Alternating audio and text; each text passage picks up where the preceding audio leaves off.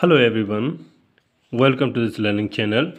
Today I have brought this lesson about different architecture designs and buildings. So here we have first picture in this dictionary page. On this dictionary page, okay, geodesic dome, gargoyle, obelisk. This column is called obelisk, and here we have other beautiful pictures of these architecture designs. Dome, this is called dome. Rotunda, arch. This type of entrance or exit space is called arch. Vaulted ceiling. And here you have down colonnade, different columns, multiple columns here connected with each other in this structure. Colonnade, cloister, these type of called cloister. Portico, this is called portico. And here we have at the bottom of this page here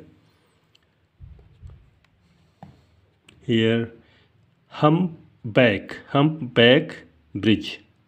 Now these are types of bridges: viaduct, suspension bridge, cantilever bridge, aqueduct. And now we have furthermore building designs and structures here that I want to read for you in this video.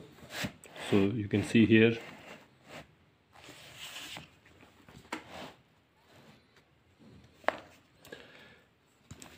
I hope you can see here clearly. Palace. In old times, kings used to live in these places: palace, castle, amphitheater. This is amphitheater, fort, the strong building where people used to live for their safety. Stately home. Here we have other.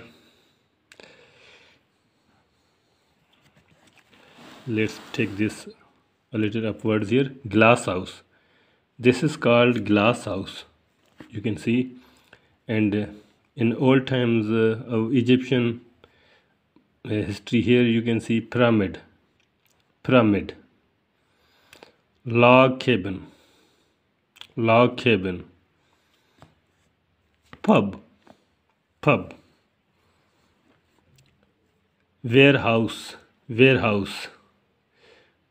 Different items and other things are placed in these warehouses. So this is called warehouse. Lighthouse, oil rig. This installation is called for drilling oil, is called oil rig, or we can say oil platform. We have here other more designs. You can see here skyscraper. Multi-story building is called skyscraper. And here we have hut.